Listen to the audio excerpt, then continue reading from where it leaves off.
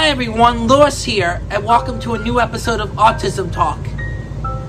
As you all know, I am autistic, which my case is mild, also known as Asperger's syndrome. Today I'll be talking about autism and water safety. If you like this video, please hit the like button.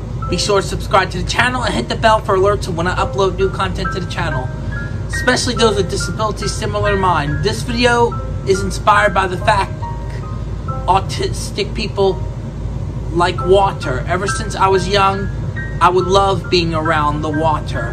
When it comes to someone who has classic autism that's severe, they need to be watched a lot and can't be left alone when swimming. Like I mentioned in my last video about danger awareness, water is one of those factors. However, water can be used to calm people down. Like, for example, the mother of James, who I mentioned before, uses the swimming pool in her home to help calm James down whenever he's having a meltdown. Being in the water in general is a form of therapy, especially since I talked about Diveheart here on my channel a lot. Works with autistic people through scuba diving.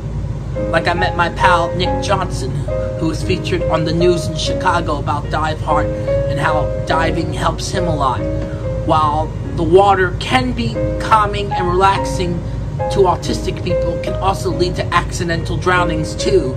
Throughout the years, I've heard about autistic people who have gone missing and have drowned due to being drawn to bodies of water like rivers, lakes, streams, creeks, even small ponds.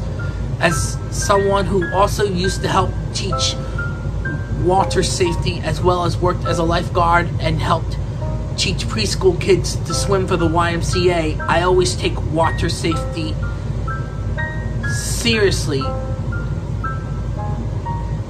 I have met people on the spectrum during my time there who have liked the water, and even in one case been taught to swim by co-workers of mine. If you're not sure how to deal with water safety and someone who's autistic, you can take them to your local community center or any other place that offers swim lessons and talk about your autistic loved one and how they need special attention when being taught to swim. Thanks for watching, everyone! You can also follow me on Instagram, Twitter, Facebook, and Twitch. And remember, it's time for adventure! Also, during these times, when heading out, wear a mask in indoor public settings. Wash your hands. Carry hand sanitizer with you. Practice social distancing. Get vaccinated. And lastly, stay safe, stay healthy, and together. We are finally getting through these dark times together, but we're not out of the woods just yet.